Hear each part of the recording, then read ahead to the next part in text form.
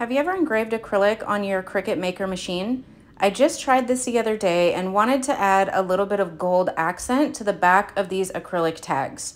I was going for a rustic look and didn't want to completely cover the back of these tags in gold, so when I went to remove it and used the paintbrush, it just wasn't removing enough. So I grabbed my lint roller. Y'all, this worked so perfectly.